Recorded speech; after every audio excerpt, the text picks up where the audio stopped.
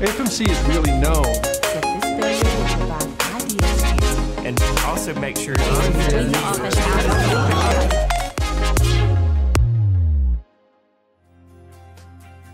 Welcome to this edition of AFMC TV. I'm Robin Ledbetter. Thank you so much for joining us. Today I have with me Amy Rogers, and Amy is the Director of Clinical Services for AFMC, and she's also a sexual assault nurse examiner. Yes. Thank you so much for joining me, Amy. Well, thank you for having me. So tell me about your work as a sexual assault examiner.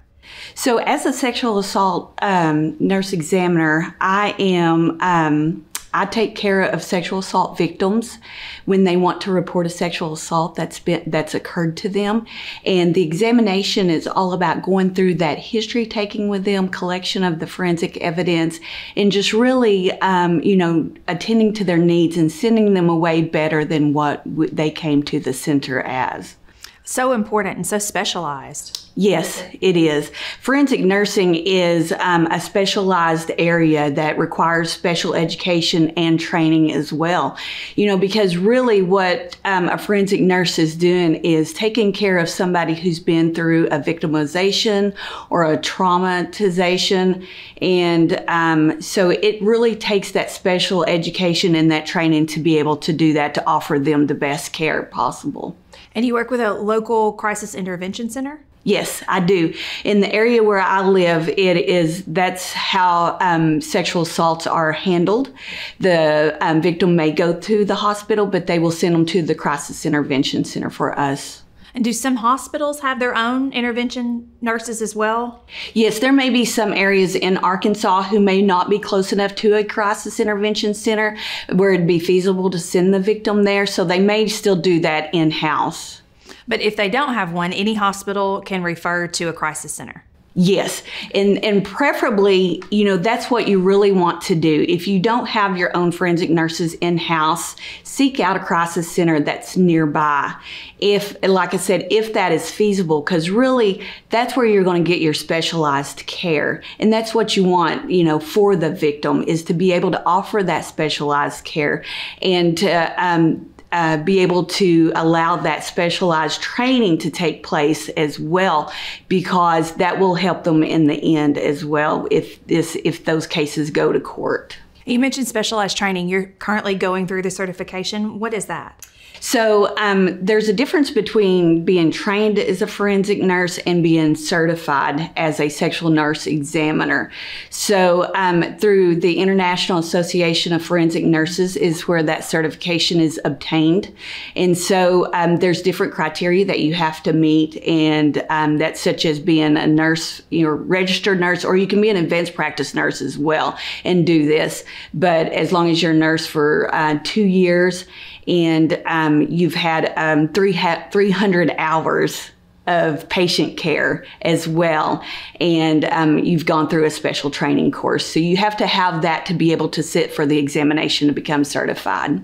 And there's not a lot of these specializations in Arkansas. No. In fact, the state of Arkansas only has 22 certified sexual assault nurses. And there's two different types of certifications. There's a certification for an adult and adolescent patient. That's the area that I work in. There's also a certification for prepubescent and adolescent, or children as well. And that's SANE A and SANE P, as they are called. So in all, there's only 13 adult certified nurses, only 13 pediatric certified nurses, and 4 of those are dual certified. So that's how we get to the 22 total in Arkansas. Not a lot for the whole state. No. How prevalent is this work in Arkansas? I would say probably not prevalent enough, because we know there are some areas that's not heavily populated, so those services may not be as available to victims in those areas as well. And being the type of nursing that it is, and specialized and dealing with the type of trauma that you're having to deal with these victims, it's very hard on a nurse. So you often see nurses maybe try it out and be like, this is not for me. So we really need more nurses in this area in Arkansas. And so what do you want healthcare providers to know about this specific type of training? So this specific type of training is allows us to offer that victim that specialized care that they need, and to offer that trauma-informed care, and to be able to collect this evidence in a systematic way so that if it does go to court, that there is credibility in the examination and in that process that we followed, because we do have that training. And awareness is so important. Oh, yes, definitely. You know, it kind of goes back to that saying, you don't know if you don't know what you don't know. So let's get that awareness out there, that these resources are out there for these victims who have been, subjected to sexual assault. And there's no shame in coming forth in this, and that there are resources out there to help them, and people that are willing to step out and help them as well. And you touched a little bit about the training and the certification. What training is required? You said there was a certain amount of hours. Yes. So for the training, it's a 40-hour training class. They call it a didactic class. So you're learning theory along with hands-on as well, because there are some skills that forensic nurses do that, a nurse in the acute setting may not be able to do underneath our scope of practice. So it really gets in depth in these specific skills to be able to deal with these patients and to be able to collect the evidence as needed.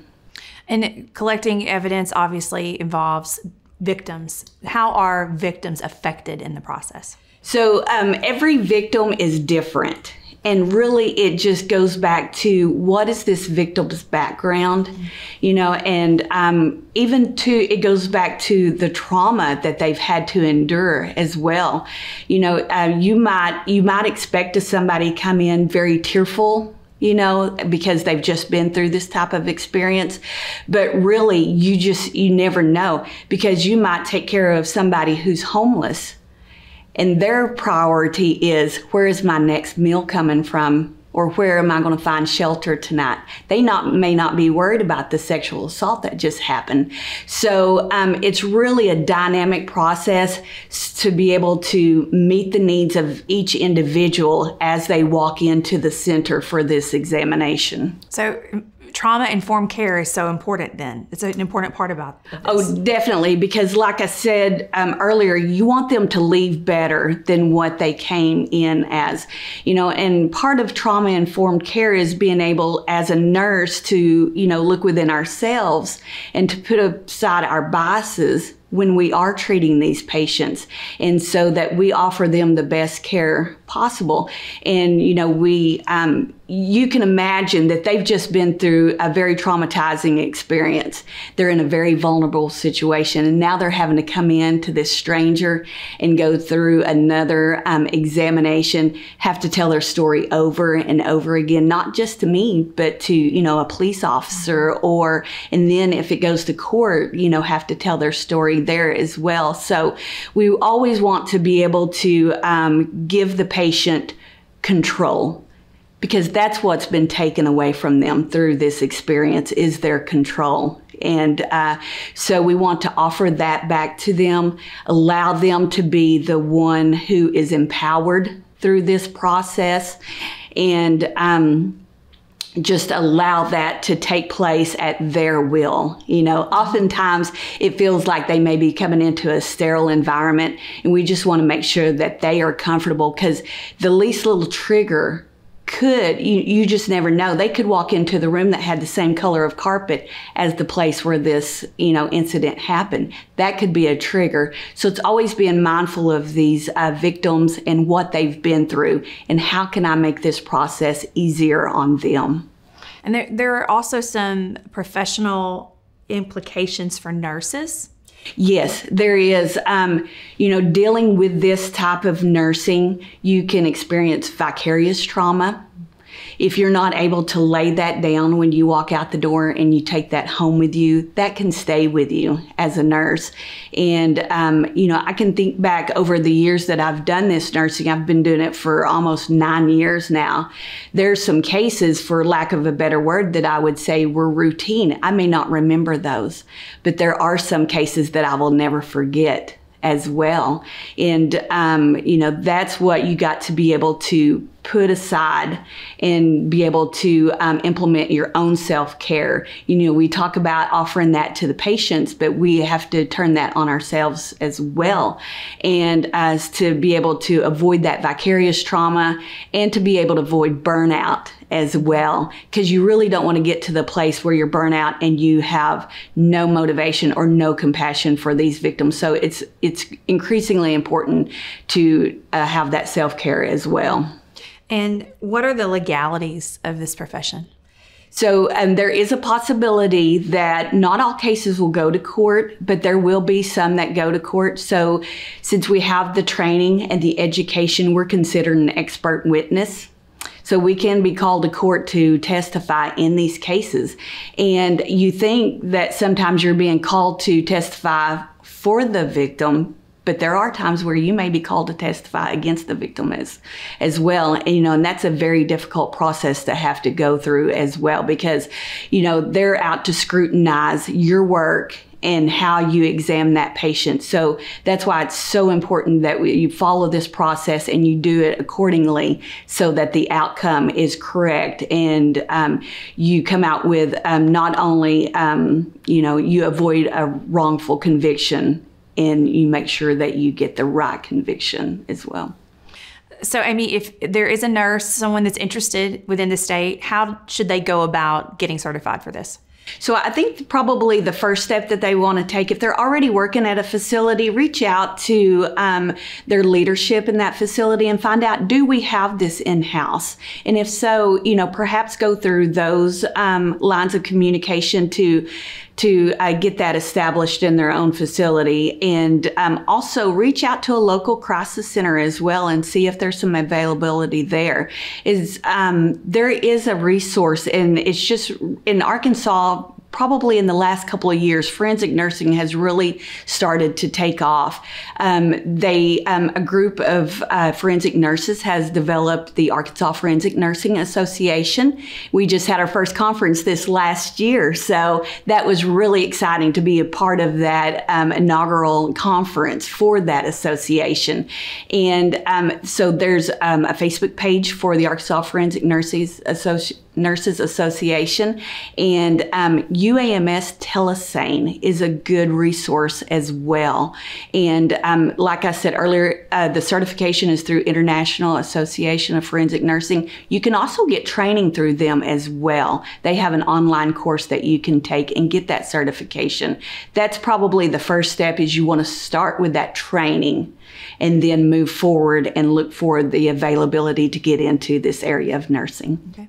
And there's a hotline as well? For victims, there is a hotline that they can call, and it's safe to call that for sexual assault, and as for domestic violence as well. There's a hotline that they can call and reach out to be able to get the assistance that they need if they don't know where to turn, initially. Well, incredible work, Amy, and thank you so much for sharing your story and encouraging others, and just the knowledge that the rest of the state should hear. Well, thank you. I appreciate it. Well, that's it for this edition of AFMC TV. I'm Robin Ledbetter. Have a great day, and thanks for watching.